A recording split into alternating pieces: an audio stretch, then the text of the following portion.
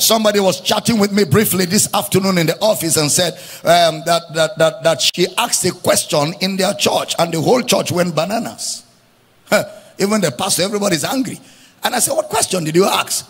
She said she asked the pastor in their church, why is it that of all the religions in the world, we sit down here as Christians and say anybody that is not a Christian, does not believe in Jesus, will not go to heaven?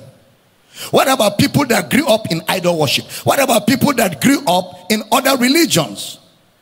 And their founders claim that they will take them to heaven. Why is Christianity? Why does Christianity insist that until you receive Christ, you can't go to heaven? What makes it different? That she asked her pastor and the whole church went on strike. Commotion everywhere. I said it's because they don't know the answer. From pastor to children, nobody knows the answer. That's why there is commotion. And I said that answer is a valid question. I mean, that question is a critical and important question that any sound thinking person ought to ask if he doesn't have the answers. Why do I have to believe in Christ? Why not Muhammad? Why not Buddha? Why not Shintoism? Why not African religion? Why not the idols in my village?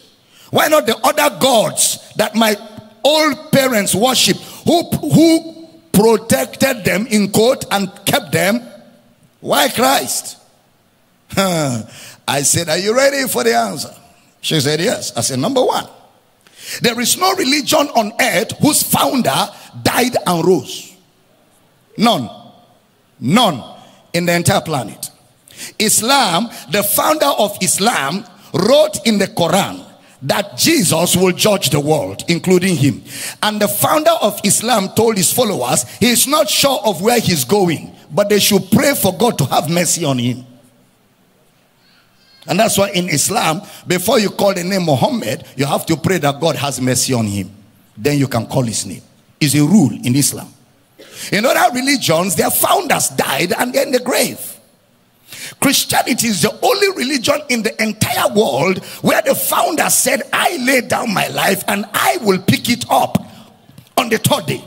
And it is historically recorded. It's there in the open historical documents that Jesus actually died.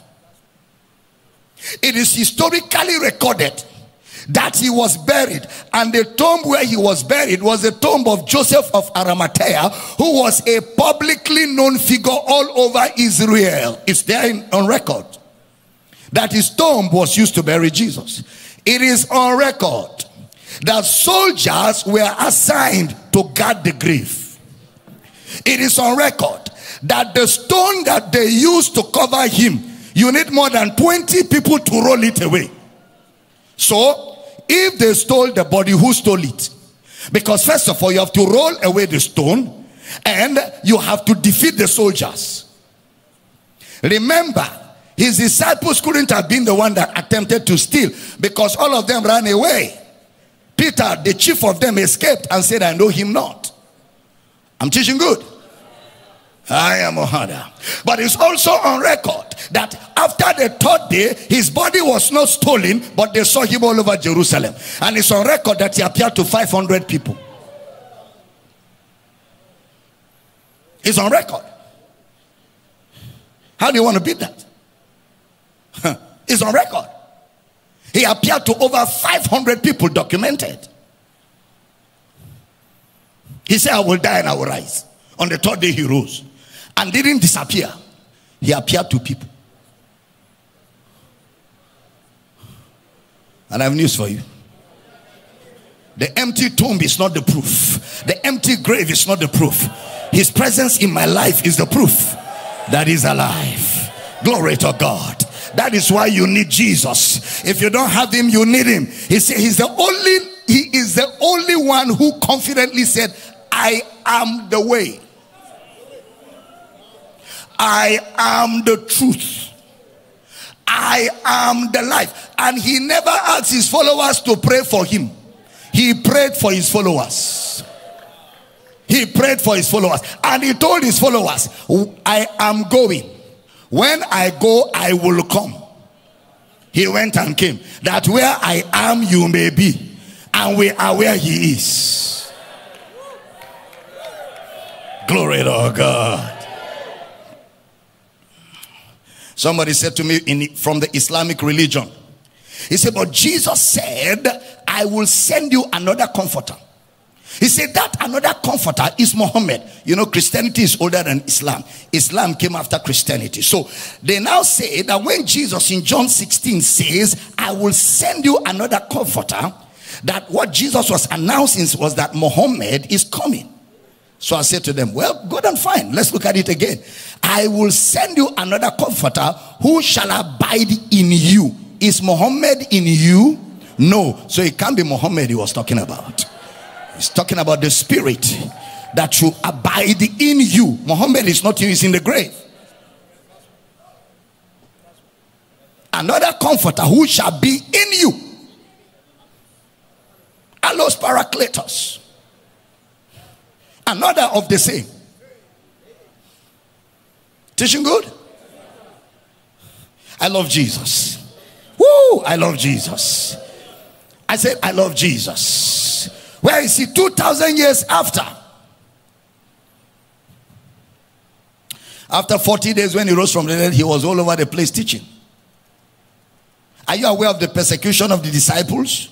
Why were they persecuting the disciples if truly he was in the grave and never came out?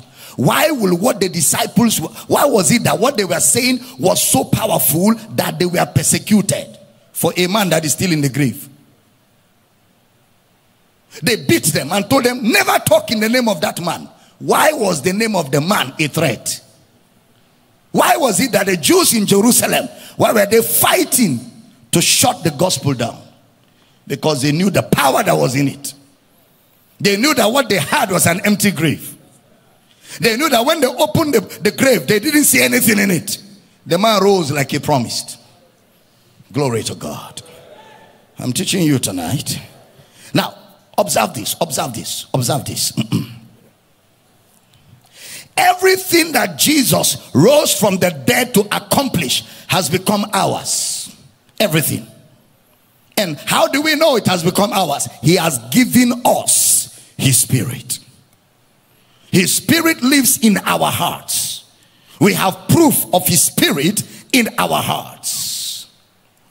His death was free. His burial was free. His resurrection has been given to us free. So everything that Jesus gave us as a result of his death, burial, and resurrection is free. Just as his death is free.